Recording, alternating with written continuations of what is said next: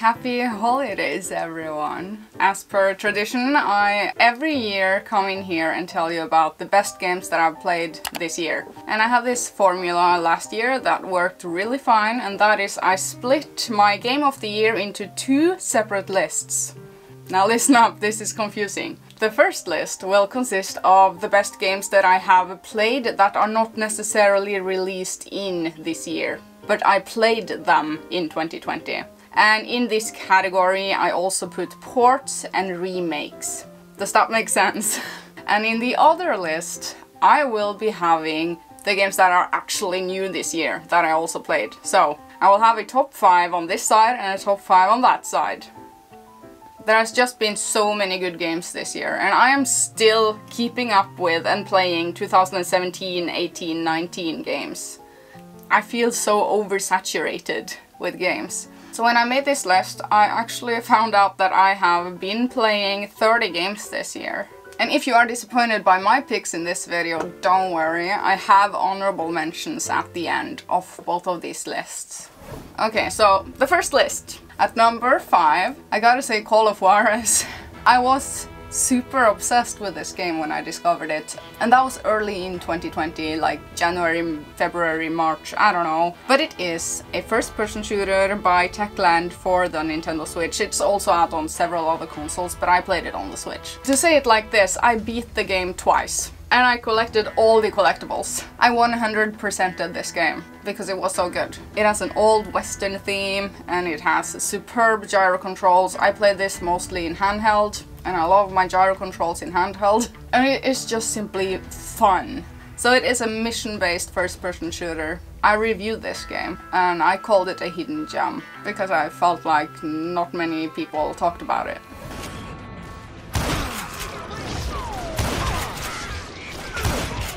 On 4th place of games that I played this year, Astral Chain. And that is an exclusive game for the Nintendo Switch. In my opinion, it has one of the best graphics in the entire Switch library.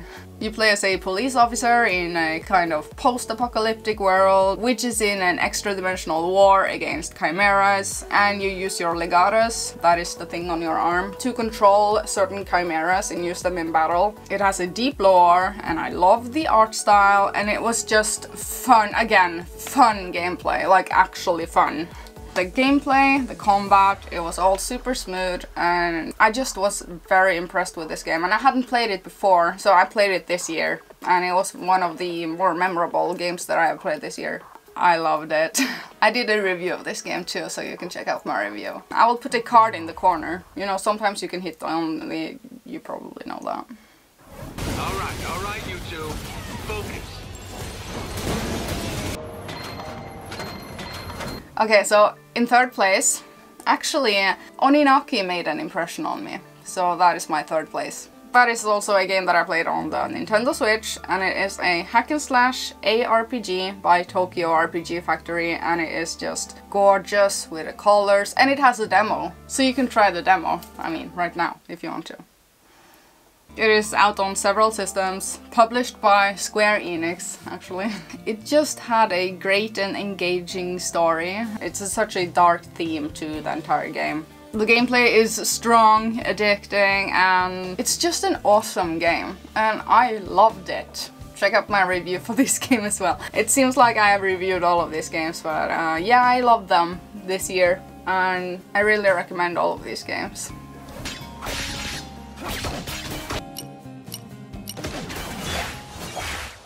Now in 2nd place, I love this game. This game, whoa. This is one of the games that I played the most this year, in terms of hours played. And I'm talking about Dragon Quest Builders 2. Me and my cousin, we were obsessed, and we had such a great time with this game that I will just never forget the good times. It is a sandbox building and crafting game by Square Enix and Omega Force. It is one of the longer or biggest Switch games that I can think of. It's in the big category of game. It's long. It is such a long game. It is fantastic. And actually I just love this game so much. You play as a builder who builds things with an actual long storyline. The game has a great sense of freedom and you get to be as creative as you want to be. And quite honestly, I can't recommend this game enough. It is just simply filled to the brim with content. And I have so many great memories with this game, so I definitely highly recommend Dragon Quest Builders 2 as well. Number 1 of what I have played personally this year, it was actually Assassin's Creed Origins that I started playing around COVID times. I guess I played it in March or something. So yeah, I was actually the most impressed with a 2017 game in 2020. Because this is, to date, the closest thing to Breath of the Wild that I've come, except for Genshin of course, but it is in that vibe. So it is super open world, and it is just magical, and it is such a huge world, and I remember being so impressed with this world and this setting and the entire like adventure of it all. And I really took the game all in, and I was, again, I feel like this is the only thing I ever say. I was obsessed with this game, but I really was, ask anyone. I couldn't stop talking about this game, and I made a video about this game, so link to that in the corner and down below. I mean, I'm linking to all videos in the description. Just read the description box. Link to everything, you know. And it was just filled with freedom, side quests, and of course a strong main story. And you could really choose your own playstyle. And the setting is set in Egypt, with like pyramids and stuff. I absolutely love this game.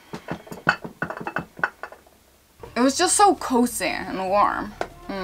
Assassin's Creed Origins, it is a lot on sale on PlayStation Store. I 100%ed this game too. I did all side quests, I explored everything, and I played the 2 DLCs, which are 2 extra continents. And in this game you can also collect costumes and mounts. I collected everything. I did everything in the game, and the graphics are just gorgeous, breathtaking.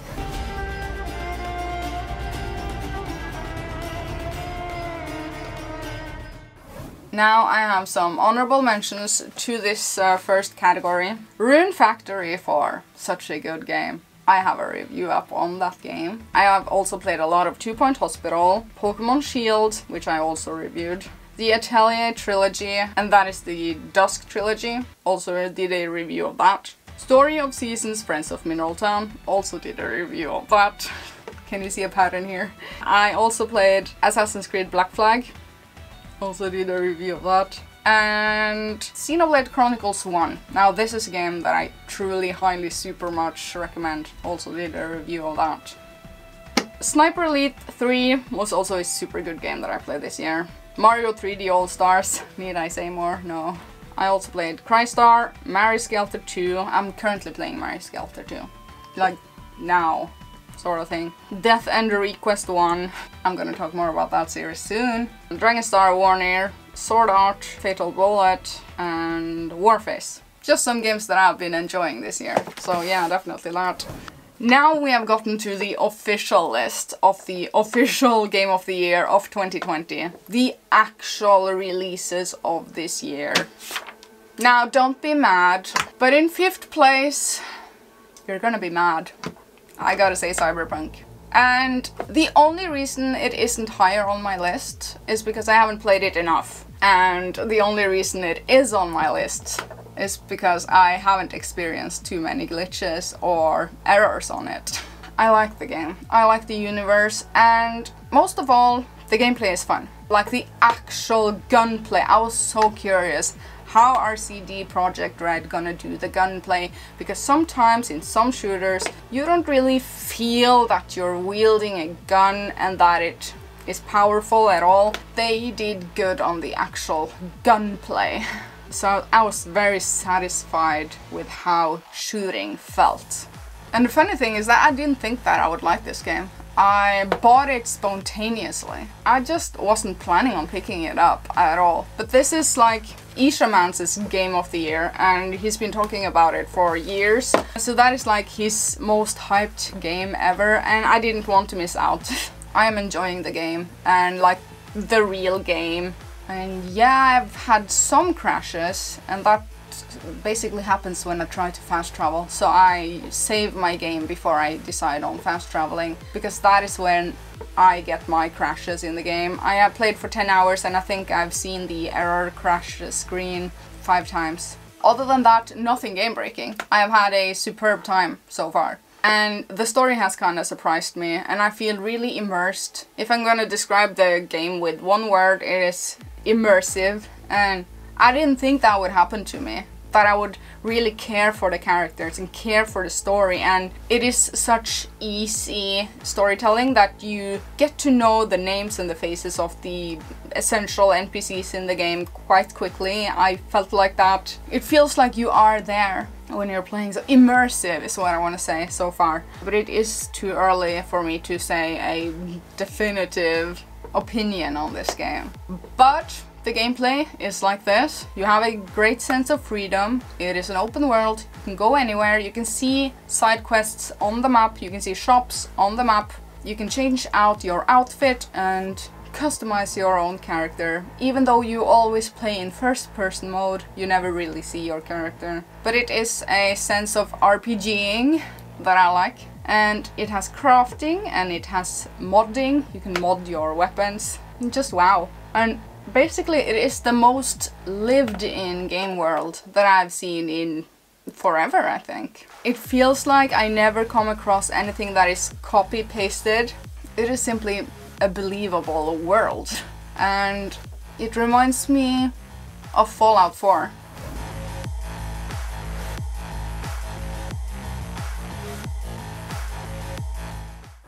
Okay, so in 4th place of actual release in 2020, Ghost of Tsushima, which is a PS4 exclusive, and it is the best performing game of 2020. Did you know that this game performs so well that they had to artificially extend the loading screens with 1 second just so you could see the hints and tips and tricks that are on the loading screen, because otherwise you wouldn't see them because the loading screens are so fast. I mean, compared to Assassin's Creed Valhalla, which is like you can take a shower while the loading screen is doing its thing. In Ghost of Tsushima you play as a samurai who is taking back the Japan island of Tsushima. So it is again an open world, which I highly recommend, because this game also has a great sense of freedom, with a good map, with objectives and side quests, and you can collect a bunch of stuff, and the combat is fun. Like, this is actual fun combat, so much better than Assassin's Creed Valhalla. I like Ghost of Tsushima way more than Valhalla, and I talk about this game in this video. So you can check out that video if you want to see more on Ghost of Tsushima.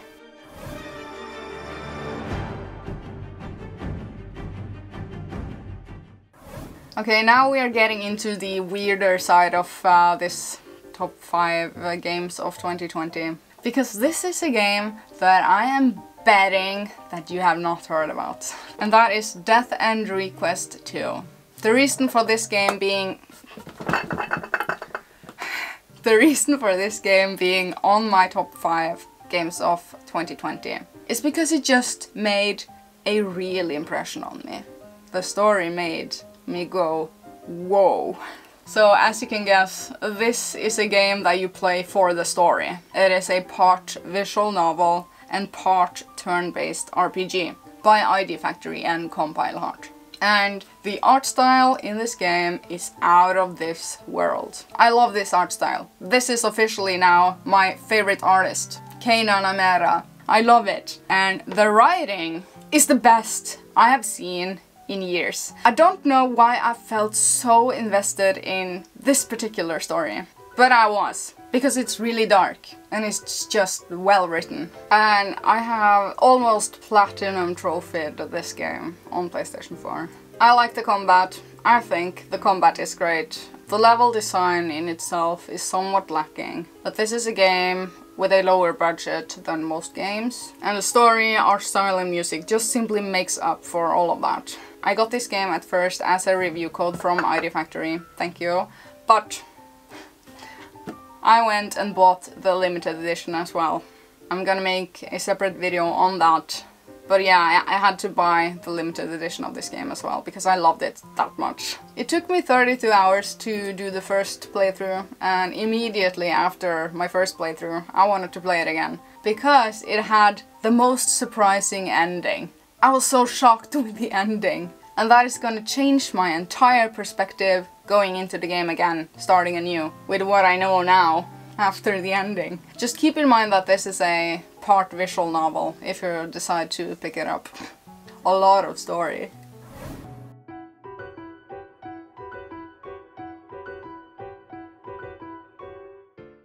Now, in second place of what I have played, that was also actually released this year, Animal Crossing.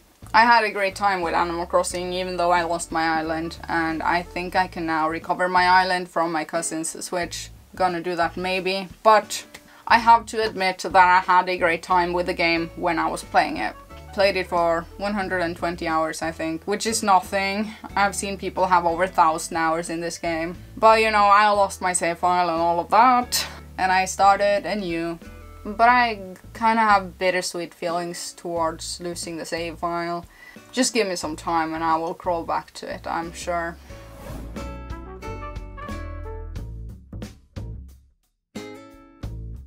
Now in first place, and I just know that you saw this one coming, the best game of 2020, winning the official Game of the Year award in 2020 is Genshin Impact. Actually also a free game, can't believe that. I just had to make 2 videos of this game actually on my channel, and I was just so obsessed. Right now I'm taking a break from the game because I've done everything, so I'm just waiting for more content, waiting for the bigger expansions that they are planning on releasing with new continents and such, and then I will dive back into the game because it's just such a shockingly good game. Open world game on PC, PlayStation 4, Android, iOS, and I recommend playing it on the PC because it doesn't perform well on the PlayStation 4. And it is a game by miHoYo. It is an open world action combat game that has a perfect performance in my opinion, and I am impressed with the amount of content and the things you can do, and you collect playable characters with elements to them, and in this game you can do domains, events, quests, crafting, and just exploration. Also in multiplayer, and it has such awesome combat where you can swap out your characters, inflicting several elemental advantages on your enemies. It has a great map, it is free. Watch my 2 videos of this game and you will see what I mean.